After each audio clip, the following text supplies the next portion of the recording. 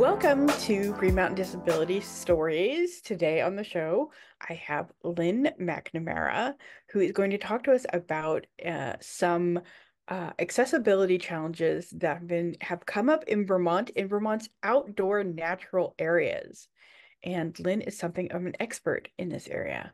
So, Lynn, can you go ahead and introduce yourself? Tell us your name, your pronouns, what town you live or work in, and give us a brief verbal description of yourself.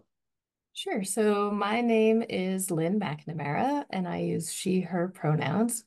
I'm the stewardship director at the Nature Conservancy based out of our Montpelier office. So I'm responsible for overseeing the management and monitoring of all of our conserved lands here in Vermont. Fantastic. And can you tell us a little bit more about how your stewardship position interacts with access to those lands? Sure. So to start with a little more about the Nature Conservancy, which I will try not to use acronyms, but if I say TNC, I'm referring to the Nature Conservancy, which is a global organization, and we're focused on protecting the lands and waters on which all life depends. And we do that in many ways all around the world, from things like investing in water funds in Belize to supporting climate smart forestry practices, restoring American bison in the Great Plains.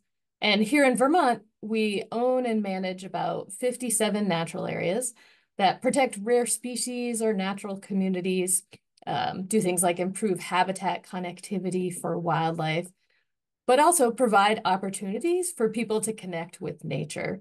We think one of the most important ways to get people to support our work and care about conservation is to get out and experience nature. So as the stewardship director, my role is to maintain or improve the condition of these special places that we've protected, and at the same time, provide a safe and welcoming experience for visitors.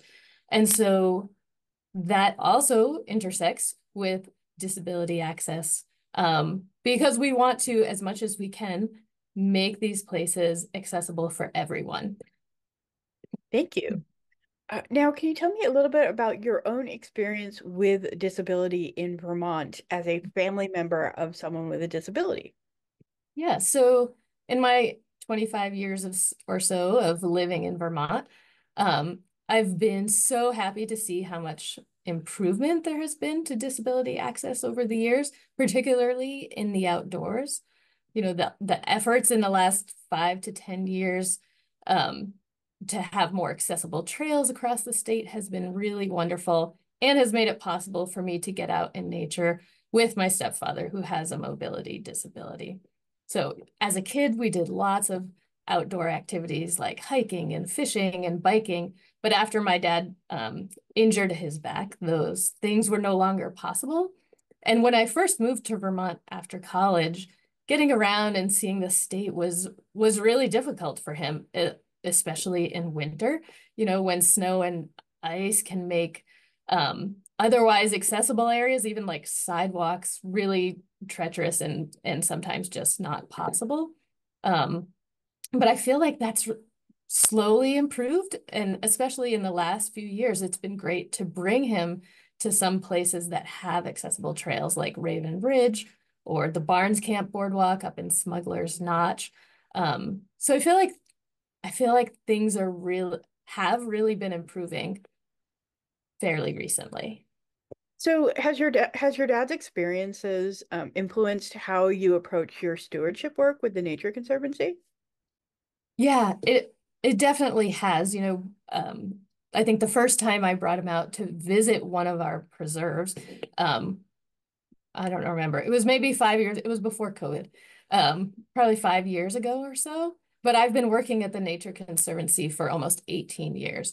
And so he wasn't able to see my work before then. Not really, I'd send pictures and things. But I think, like most dads, he's proud of what I do, and being able to show him firsthand was just really special for me. And it definitely has made me think more about, what can I do to make these places more accessible for as many people as possible. I think it's easy for folks to think like, well, Vermont is very hilly and steep, and there's no way that could be accessible. And yes, a lot of places in Vermont are hilly and steep, but there's a lot that are not. And there's many ways to improve accessibility for a variety of disabilities. It's not always just for mobility access. Now, the Nature Conservancy Vermont has done work in the area of making some of the natural outdoor areas more accessible for people with mobility disabilities. Can you talk a little bit about what some of those processes have been like? Yeah, well, when we first started thinking about improving accessibility was probably maybe around 2012. And that started with our Eshqua Bog natural area, which is in Hartland, Vermont, just a few miles outside of downtown Woodstock. And it was one of our most visited natural areas. It's a beautiful bog, really, it's a fen, but it's called a bog. That is home to thousands probably of showy lady slippers that bloom every June. And we had an old boardwalk there that was built before my time. I'm not quite sure when. But it had slowly been heaving and was sinking into the bog. It had no railings or bumpers, and it could get pretty slippery. And as it deteriorated, we also began hearing from visitors that it was no longer possible for them to visit with their parents or grandparents who loved to see the showy lady slippers. So when it was time to replace the boardwalk, I pushed hard to make sure that it met accessibility guidelines so that it would be welcoming for everyone, but it would also provide increased protection for the rare plants that live in the bog because it wouldn't be sinking into the bog anymore. We were going to raise it up to get a little more light to improve the habitat for the plants. And that also meant people were less likely to step off the boardwalk into the bog and not trample plants as much. But this was a huge learning experience for me. I really had no idea what I was getting into. They're like, oh, we'll just replace the boardwalk. No big deal. But there's a lot of permitting involved that I I wasn't prepared for. And so while the project sounded great, it took probably a year longer than planned, just to complete the permitting and the fundraising that we needed to do. But in the end, we were able to raise the money we had a state recreation trails program grant. We had some private foundations who supported the project, as well as a lot of fundraising just through individual gifts. There were a lot of people who really support that kind of accessibility project. So even though the price tag was pretty big, I think in around 2013 when that happened, that project probably cost, I want to say around $125,000, which was definitely probably the biggest stewardship project we had ever done on one of our preserves. But it's been a wonderful success. And we've had so much gratitude from, folks that live nearby, plus folks that have traveled really from great distances to get out there and visit. It's just really been a wonderful experience all around. What's one thing you'd really like listeners to know about your work with the Nature Conservancy expanding accessibility in Vermont's outdoor natural areas? I think not just for the Nature Conservancy expanding, but for so many, state agencies and municipalities and Green Mountain National Forest, there are so many people working to expand accessibility to nature in Vermont right now. And I think people should not be resigned that they're not welcome in nature, that there are a lot of people across the state who are working to improve accessibility all over the place. And that while sometimes it can be difficult to find the places that are accessible, just because I'm not really aware of one, sort of repository that can tell you where they're accessible. Trail Finder and All Trails have filters, but I feel like they're not always super accurate. But I would tell people not only find those places, but also continue to push for increased accessibility and improved access routes and public transportation to those places so that you're able to get out there. If your town has a park or a town forest, talk to the select board or city council if you live in a city about improving accessibility and see if you can get involved in, the public process to really help your voice be heard. You know, Access to nature has been shown to have great benefits both for mental and physical health, and that's important for everyone. I absolutely agree. Are you getting a lot of feedback on your work with the bog area? Are you getting a lot of feedback from people with disabilities on ways that they're enjoying the upgrades that have been, or ways that they're still pushing for additional access? Yeah, we've had a lot of feedback both at Esquibog and our Raven Ridge natural area that's in Monkton that has an accessible boardwalk and trail that ends at a beaver pond. So there's like a little wildlife viewing platform there.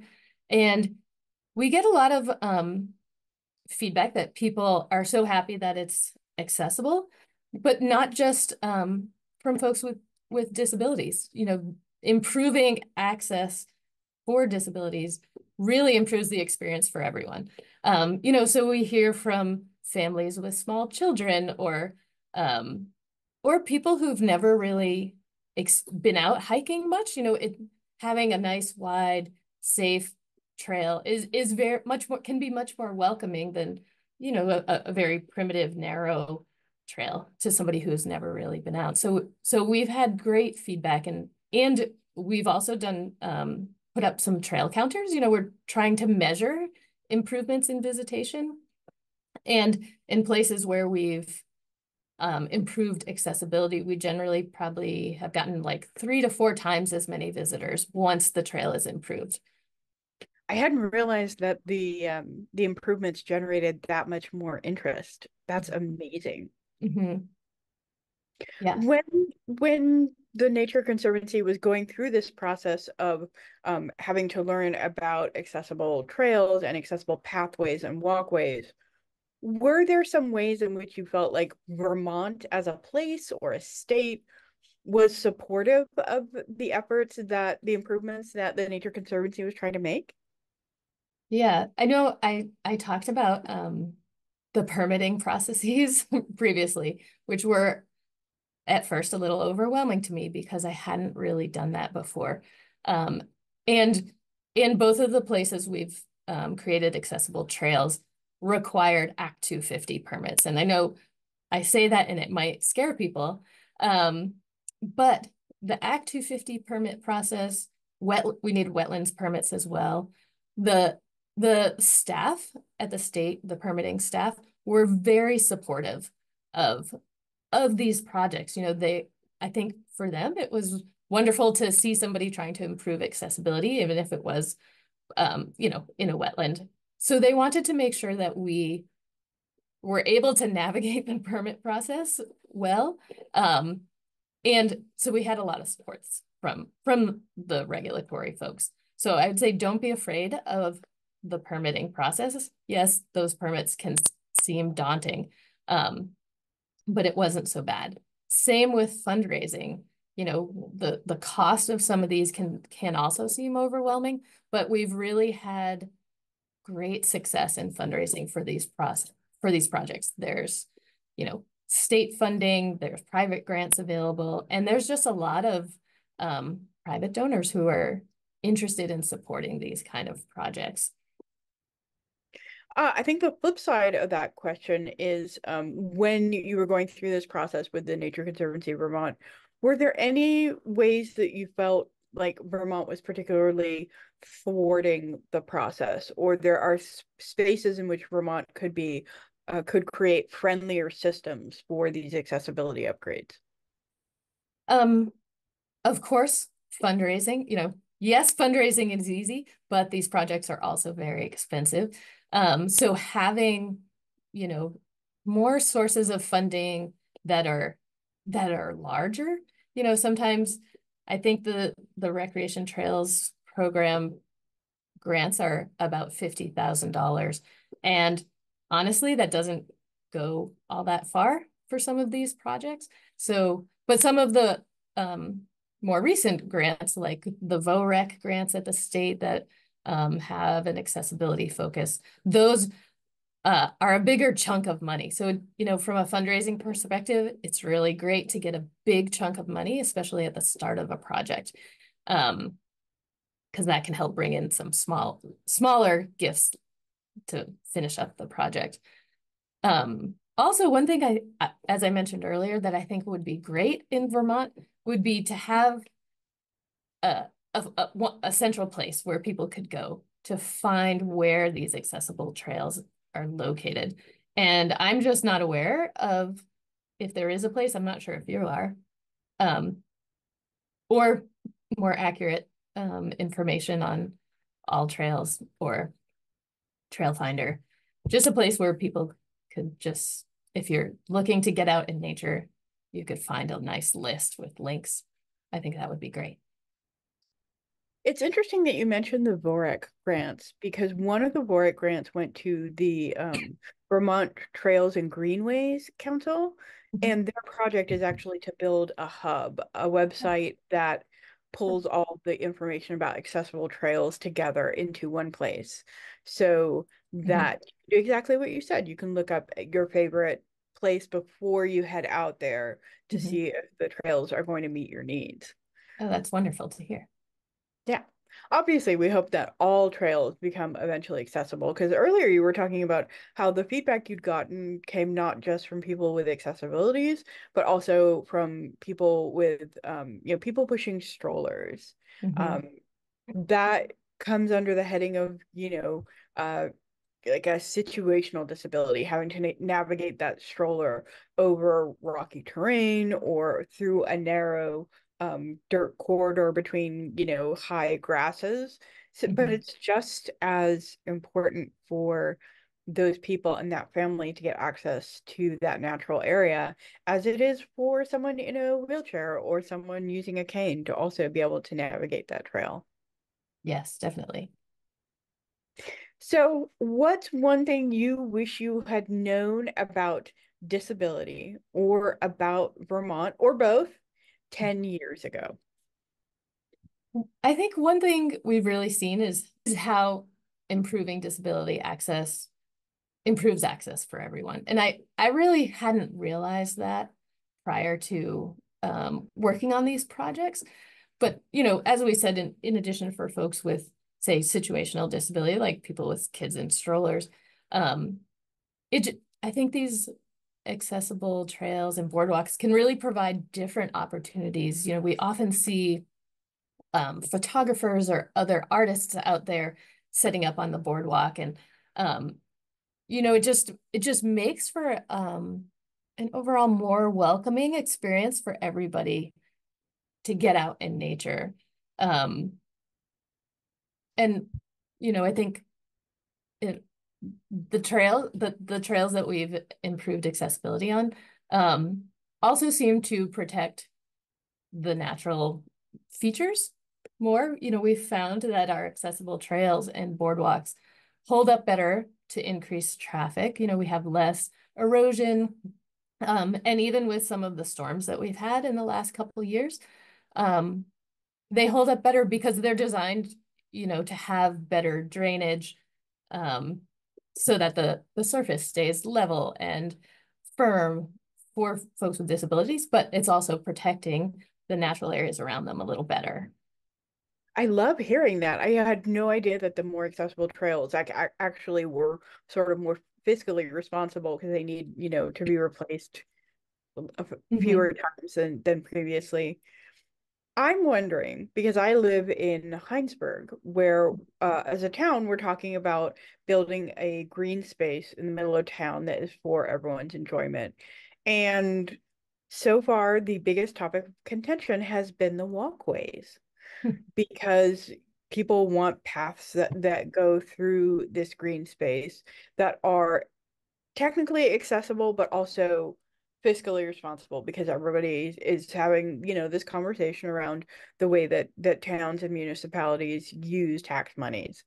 So what's one piece of advice you could give to someone living in Heinsberg or someone in a town that has a similar situation going on where they're trying to have these discussions with the select boards and with other townspeople? What's one piece of advice you have for those people in terms of advocating for accessible trails and walkways? Yeah. I think, yes, money is always going to be contentious, but that shouldn't be the primary deciding factor on whether these spaces truly are going to be for everybody. Um, you know, there are grants that municipalities are eligible for. Um, and I think, maybe towns are a little more fiscally conservative. There's always going to be loud voices on every side of when money and taxes, property taxes come up. Um, but I would say, I think towns have a responsibility to everybody, and maybe even more so to folks with disabilities, to for many years, um, folks with disabilities and others were disenfranchised a bit and not didn't have a voice. And I think now we do. And it's important for towns to advocate for everybody in their town. I love that. I love the idea that people with disabilities are, a constant presence in conversations around these building these natural areas at the town level. I love that should be standard when you're having conversations with the select board to remember that people with disabilities are part of every single community. So a couple last questions and then I'll let you go because I know you're super busy. But has your dad been out to see the lady slippers yet? He has not, and I'm not sure why. I think they generally bloom around June 21st, which just always feels like a very busy time of year for everybody. He lives in Massachusetts, and it just hasn't worked out to go there. But I have taken him to Raven Ridge, and he's been to the Barnes Camp Boardwalk up in Smuggler's Notch and really enjoyed that as well. So next year for sure, we'll make sure we get to Eshko Bog to see the lady slippers.